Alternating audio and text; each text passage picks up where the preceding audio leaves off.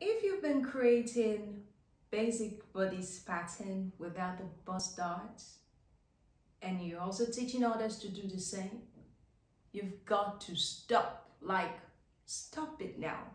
This is 2022. You need to stop. Like, you need to stop. The foundation of the basic bodice pattern is not complete without the bust darts. Hey guys, my name is STRAPLESS. You're welcome to my channel.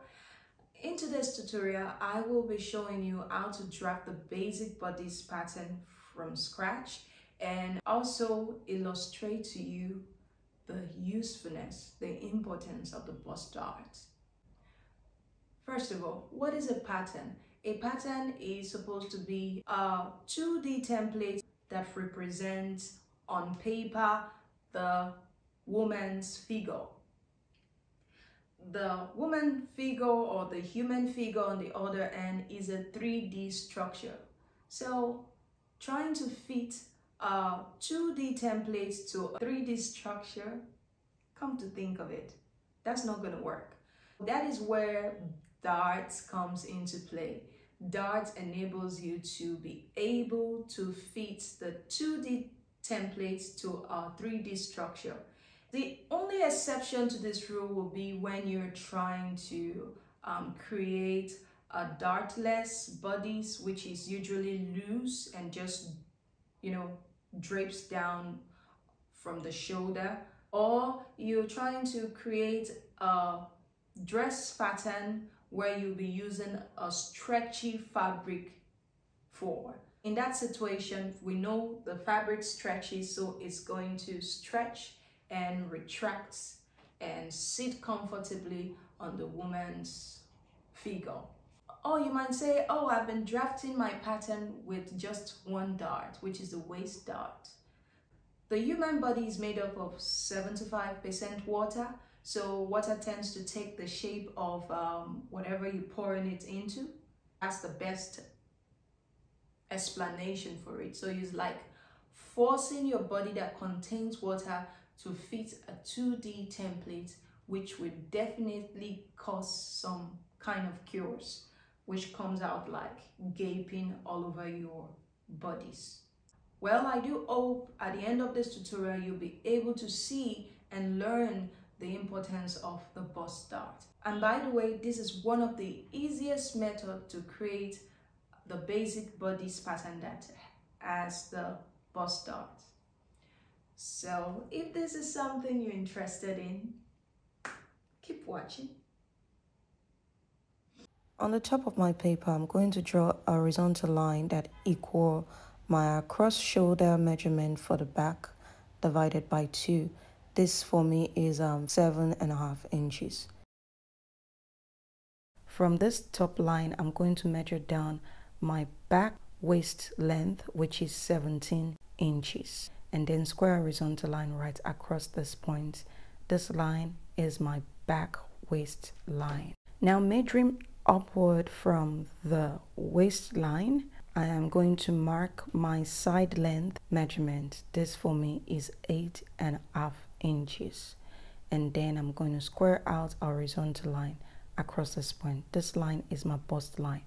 Now from the top line, I'm going to mark down the measurement from the highest point of my shoulder to my bust point.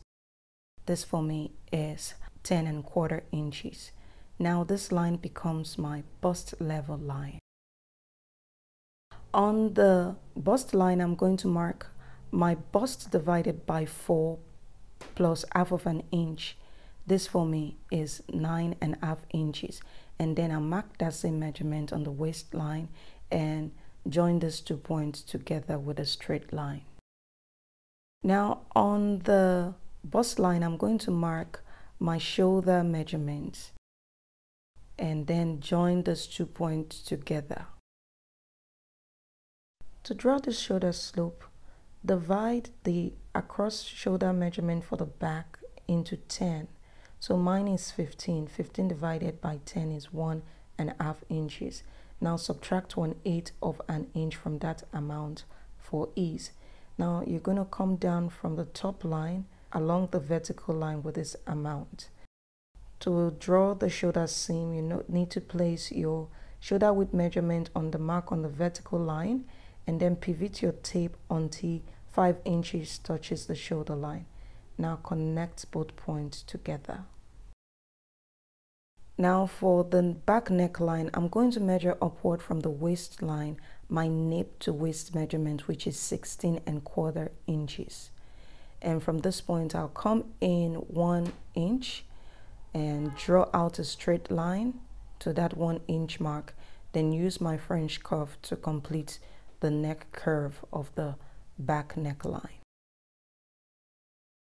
Next, we'll move over to the armhole. I'll measure the remaining length of this line, mark the midpoint, and come in from that midpoint 1/4 inch.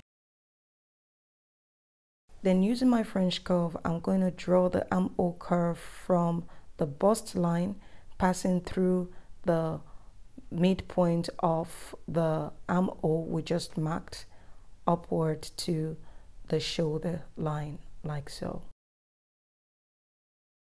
Next, we're going to insert our dart. On the bust line, I'm going to mark my bust to bust divided by 2, which is 3 3/4 inches, and mark that same figure on the waistline and join both points together. For my dart width for the back, I'll be using 1 inch, so I'm going to mark 1/2 inch on both sides of the vertical line on the waistline and connect these 3 points together to form the dart. Now on the waistline, I'm going to mark my waist divided by 4 plus 1 inch for the dart allowance, and this for me is 8 inches. Now to draw the side seam, I'll connect this point to the armhole like so. Next, I'm going to measure the length of this line to make sure it equals the length of my side seam. And after doing this, I have 1/8 inch in excess. So I'm going to take that from the armhole and lower the armhole with that 1/8 inch, like so.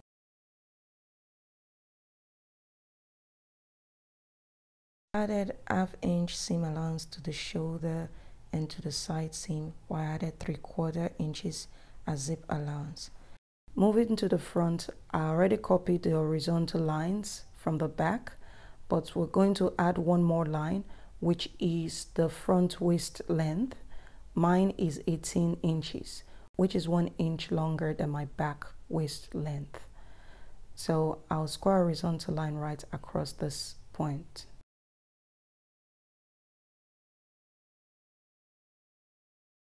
To mark the bust line, remember on the back bust line we marked bust divided by 4 plus 1/2 inch. But for the front piece, we're going to mark bust divided by 4 plus 3/4 inch, and we're going to mark that on the waistline for the front as well. Now we're going to join both points together. For the front shoulder, we're going to mark our front across shoulder measurement divided by 2, which is 7¼ inches for me. And then you're going to mark that figure on the bust line. Remember, your shoulder is wider at the back than the front. Now join both points together. Next, for the shoulder slope, you're going to divide your front across shoulder measurement, which is mine is 14½ inches. I'll divide that by 10, and that gives me approximately 1 inch and 3/8 inch. Now we'll follow the same process to draw the shoulder slope by just placing your shoulder seam measurement on the point on the arm side line and pivot it to touch the shoulder line. Now for the front neckline, I'll measure upward from the waistline, that is the front waistline, my center front length, which is 15 inches, and then I connect with the French curve to draw the neckline. Now connect these 2 points to draw the shoulder seam.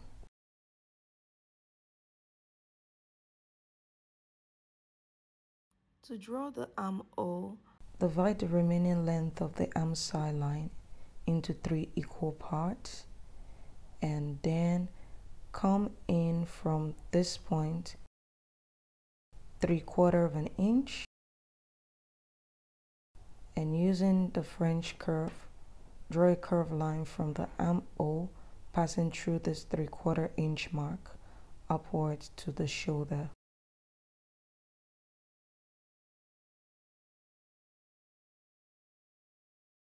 Next, on the waistline, I'm going to mark my waist measurement divided by 4 plus 1/2 of an inch plus another 1¼ inches for dart, and then connect this point to the armhole like so. On the waistline, I'm going to mark my bust to bust divided by 2, which is 3¾ inches, and mark that same figure on the bust level line. Connect these 2 points together. So to draw the darts, I'm going to mark the dart width, which is 1¼ divided by 2 on both sides of the vertical line, and then connect these 3 points to draw the front dart. Next, I'm going to measure the side seam length to make sure it's accurate, and I found that is 1/8 inch longer. So I'm going to come down from the armhole with 1/8 and redraw the armhole. Next, I'm going to add seam allowance on the side seam and the shoulder seam. Okay, for the purpose of illustration, I'm going to fold this part of the front pattern. So we're just going to assume that the front waist length and the back waist length are equal. Okay, so I'm going to transfer this pattern to my muslin and come back to show you what it looks like.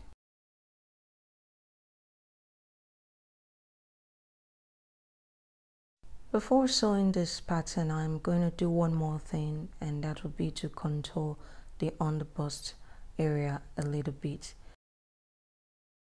Now, from the highest point of the shoulder on the front bodice, I'm going to mark down along the dart leg my shoulder to underbust measurement, which is 13½. Now, from the middle line of the dart, I'm going to come out and mark my dart width, which is 5/8 of an inch, and also mark at the other side of the dart leg the same figure.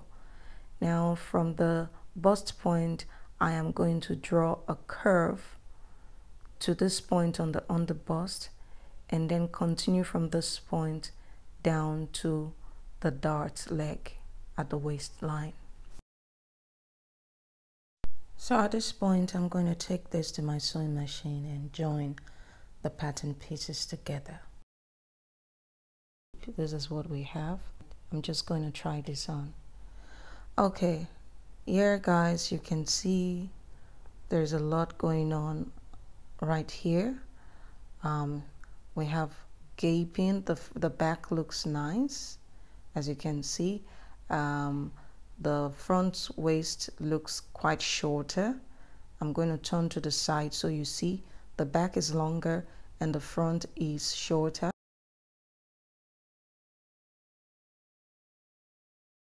We have lots of gaping on the armhole and also a little gaping on the back armhole as well. So, but if I should pin this in place, you can see the bodice looks molded to my body, which looks really good and balanced. And we also have a little gaping on the back bodice. So I'm going to take that as 1/2 of an inch on the back of the bodice pattern. So next, what I'm going to do right now is to go back to my pattern and make the necessary adjustment, which would be the completion for the basic bodice pattern. So guys, this is the simplest method I know to add the bust dart, especially if your front waist length and your back waist length is the same.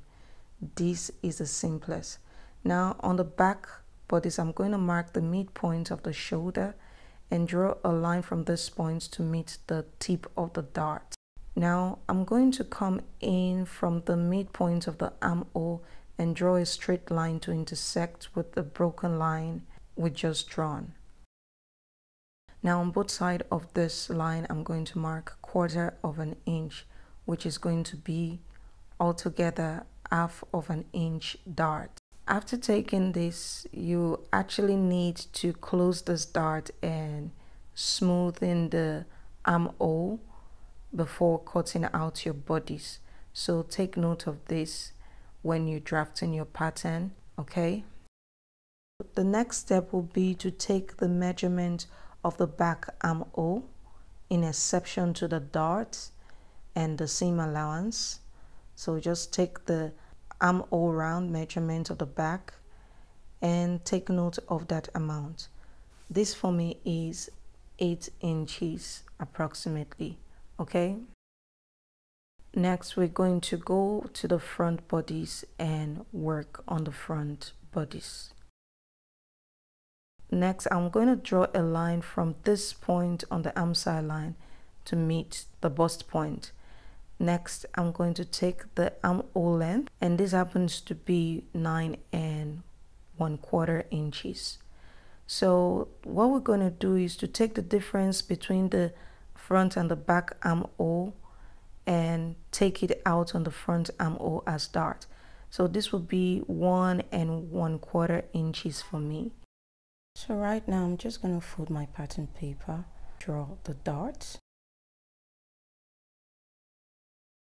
After drawing the dart, we'll need to fold the dart and redraw the armhole.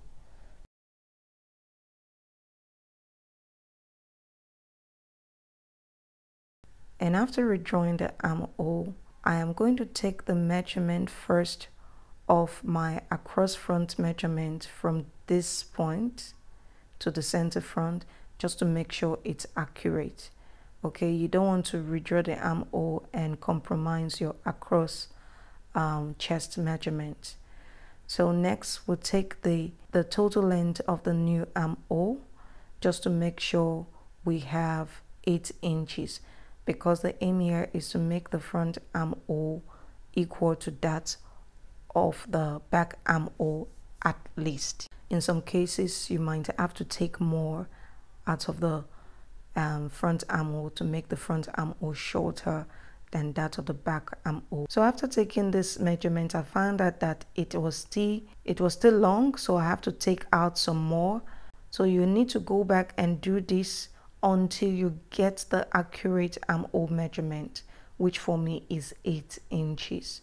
Okay, and after the second time, I have the accurate measurement I need. So next I'm going to slash through the dart leg of the armhole dart. I'll slash through to the bust point, and then to transfer the armhole dart to the side seam, I'm going to measure down 2.5 inches. You can measure 2, whatever you choose to. For this, I'll go 2.5 for now. And then I'll draw a line to this point from the bust point and slash through this line. Next, I'm going to close the armhole dart to transfer the armhole dart to the side seam.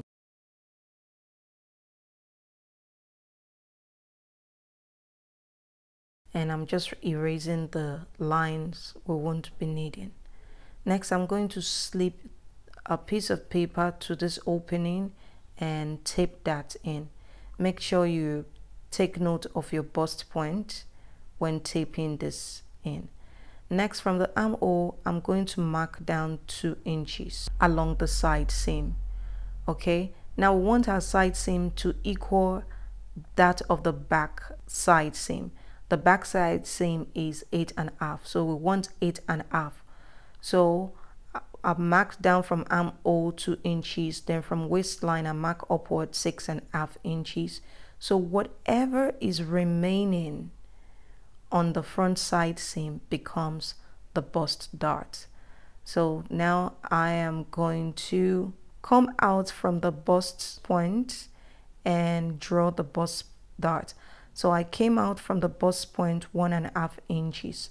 Please refer to my tutorial on how to draft a bodice pattern to know why I came out with 1.5 inches. So we're going to do the same thing for the waist dart. We're going to come down from the bust point 1.5 inches before drawing the waist dart. Next thing, close the dart and through the side seam, redraw the side seam, and then add your seam allowance. I'm going to add 1/2 inch seam allowance on just the side seam and the shoulder seam of this pattern, because we're going to sew this and test the fit. Okay.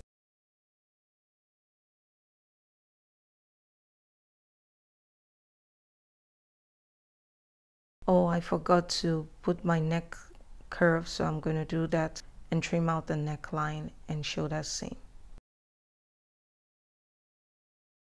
So right now I'm going to transfer this pattern to the muslin, and I'll come back to show you what it looks like after sewing.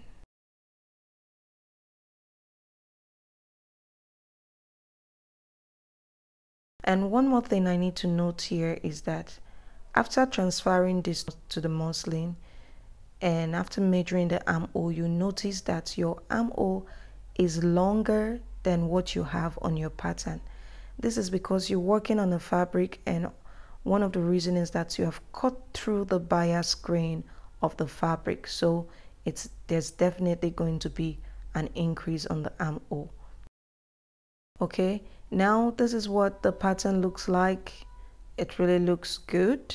It looks molded to my body, and you can still notice that there is just a little gape on the armhole, which is fine. So that is going to serve as is, especially when you need to insert a sleeve.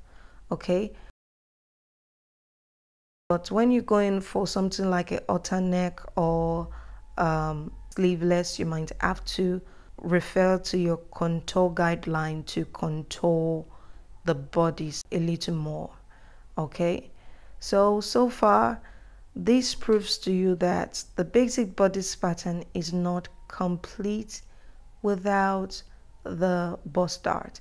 And another thing, you can see that the front and the back looks balanced than when I use the back waist length for the front. And yeah, I do hope you've been able to learn the importance of the bust dart in this tutorial, and I do hope you find this tutorial helpful. If you do, remember to like this video, leave a comment, and subscribe to my channel. And you can take it a little bit further and click on the notification bell so you can be one of the people that sees my video whenever I upload. Thank you once again. I'll see you next time. Bye.